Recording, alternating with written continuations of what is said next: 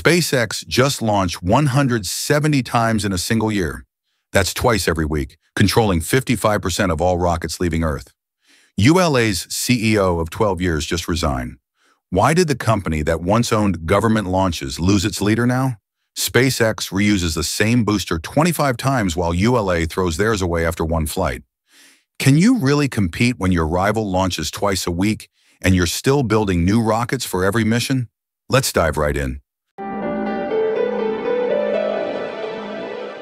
ULA didn't collapse overnight.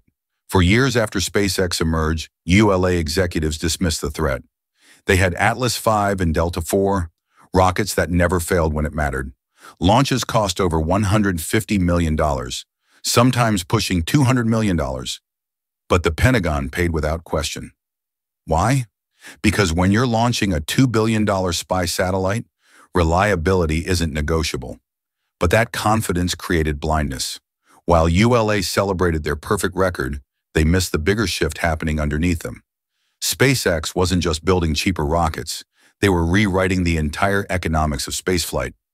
When Falcon 9 started hitting $62 million per launch, ULA's initial response was predictable. Those missions aren't comparable to ours. Early on, they had a point. SpaceX was launching commercial satellites, not classified national security payloads. But here's what ULA didn't anticipate. SpaceX kept flying, mission after mission, success after success. The reliability gap that ULA relied on, it vanished. By the time the Air Force certified Falcon 9 for national security launches in 2015, ULA's monopoly was over. The contract awards started shifting. First a few missions, then more, then the majority. What's the real cost of being twice as expensive when your competitor proves they're just as reliable? You lose half your business. That's exactly what happened. Then came the geopolitical nightmare. Atlas V depended entirely on Russia's RD-180 engine. For years, this wasn't an issue. But after Russia's actions in Ukraine and rising tensions, Congress made it clear, U.S. national security launches cannot rely on Russian hardware. Period. ULA had no choice. Atlas V had to be retired whether they were ready or not. Delta IV was even worse. Costs were astronomical, and the rocket was already ancient by industry standards. ULA found themselves with two aging rockets, both headed for retirement and no replacement ready. Enter Vulcan. This wasn't just another rocket program. ULA bet the entire company on it. Development costs hit somewhere between $5 billion and $7 billion. Add another $1 billion for launch pads and ground infrastructure. For a company launching maybe 5 to 10 times per year, that's an almost impossible financial burden to recover from. But the real problem? Vulcan's engine. The BE-4 is built by Blue Origin, not ULA. That means ULA doesn't control their own supply chain. Every delay at Blue Origin automatically becomes ULA's delay. When Blue Origin struggled with engine development, and they did, Vulcan's timeline slipped. Again and again. In the modern launch market, delays are death. The government doesn't wait. Commercial customers don't wait. And SpaceX, they're always ready with another Falcon 9. Look at the recent national security space launch contracts. ULA secured 19 missions worth $5.3 billion. SpaceX, 28 missions worth $5.9 billion. ULA is still getting paid, still in the game. But the trend is unmistakable. They're losing ground in the one market they used to own completely. And contracts only matter if you can execute them. That's where the real crisis emerges. The numbers tell a story that's almost hard to believe. In 2023, SpaceX launched 98 times.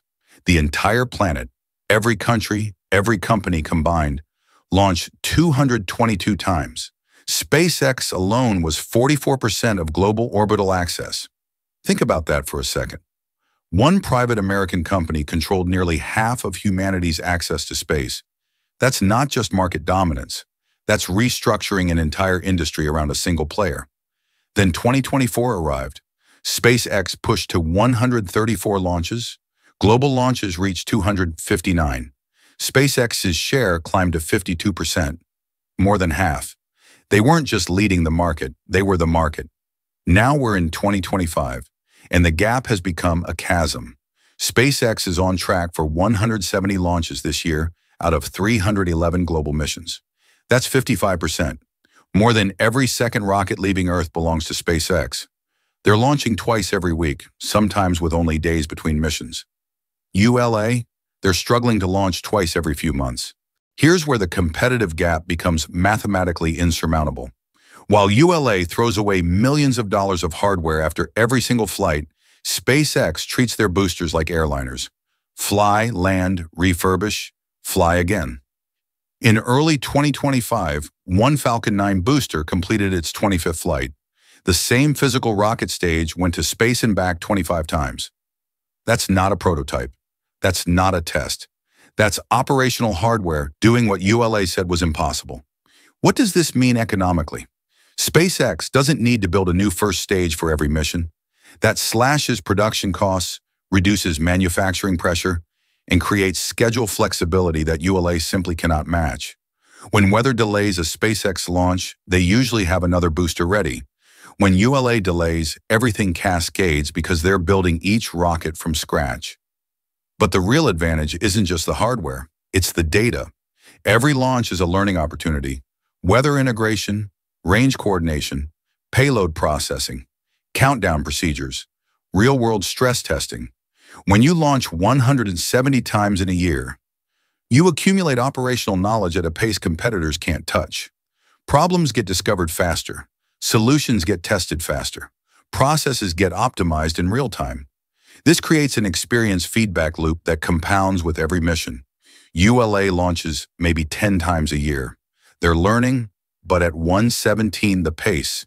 You can't close that gap with engineering talent alone. You need flight rate. SpaceX's landing capability extends beyond just bringing boosters back. Their autonomous drone ships, just read the instructions, of course I still love you, and a shortfall of gravitas, allow booster recovery even on high-energy missions. This means SpaceX can fly heavier payloads to more demanding orbits and still reuse the hardware. ULA has no equivalent. Every mission is expendable. Every launch burns through hardware that costs tens of millions to manufacture. The economic model doesn't work when your competitor can do the same mission for a fraction of the cost. Which brings us back to the CEO resignation. Tory Bruno led ULA for 12 years. He shepherded Vulcan through development, fought for contracts against SpaceX, and tried to position ULA for a competitive future. His departure isn't just personnel change, it's a signal. When a CEO leaves after more than a decade, especially during the most critical operational period in company history, it reveals internal pressure we don't see publicly. Either the board wanted different leadership, or Bruno saw the trajectory and decided the fight wasn't winnable with current resources. Either scenario is bad for ULA.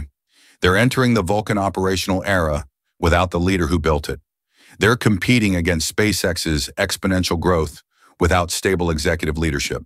And they're burning through their remaining government contracts with no clear path to cost competitiveness. ULA isn't collapsing tomorrow. They still have contracts. Vulcan is flying. The US government wants multiple launch providers for redundancy.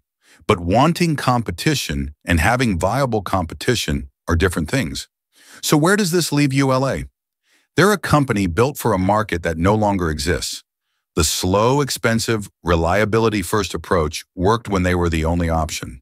But SpaceX changed the game completely.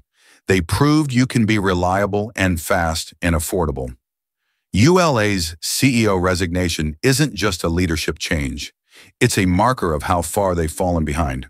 While Tory Bruno was fighting to keep ULA relevant, SpaceX launched the same booster 25 times, controlled 55% of Earth's orbital access, and made launching twice a week look routine. The math is brutal. ULA throws away hardware worth tens of millions after one flight. SpaceX reuses theirs 25 times. ULA launches maybe 10 missions a year. SpaceX hits 170. ULA depends on Blue Origin for engines. SpaceX controls their entire supply chain. Can ULA survive? Probably. The government wants backup options. But surviving isn't the same as competing. And right now, SpaceX isn't just winning the competition. They've redefined what winning looks like. What do you think? Can ULA find a way back? Or is the gap already too wide to close? Drop your thoughts in the comments below. If this breakdown gave you a clearer picture of what's really happening in the launch industry, hit that like button and share this with anyone who still thinks traditional aerospace can catch up. And subscribe to Space Update 24 Hours. We're tracking every move in this space race. See you in the next one. December 18, Roscosmos dropped a bombshell that contradicts everything they said before. Instead of building a brand new space station from scratch, Russia will now reuse old ISS modules for their future orbital station. These same modules are contaminated with dangerous bacteria and fungi. 65% of samples exceed safety limits. Their own scientists warned against this in 2022, calling the ISS a bacteriological international. So what changed? The answer involves SpaceX's unstoppable rise and one devastating war. Let's dive right in. To understand just how dramatic this reversal is, you need to know what Russia originally planned. The Russian Orbital Station, ROS, was supposed to be their comeback moment. A cutting-edge facility in polar orbit, flying over all of Russia's territory, conducting Arctic research, and studying cosmic radiation near the poles where Earth's magnetic field offers almost no protection. This wasn't just about keeping up with China or the US. This was about reclaiming the prestige they lost when the Soviet Union collapsed. The design specs were genuinely impressive. ROS would operate largely unmanned, controlled remotely from Earth, with periodic crew visits instead of permanent occupation. Robotic arms would handle assembly and maintenance outside the station, drastically reducing dangerous spacewalks. They even planned to deploy and manage satellites directly from orbit, something no space station has ever accomplished. Vladimir Kozhevnikov, the station's chief designer, announced in July 2024 that artificial intelligence would support operations without replacing human decision-making. Russia was positioning itself to leapfrog the ISS entirely. But here's where SpaceX enters the picture. While Russia was drafting these ambitious plans on paper, SpaceX was actually executing theirs in reality. Starship is rapidly becoming operational, making the cost of building new orbital infrastructure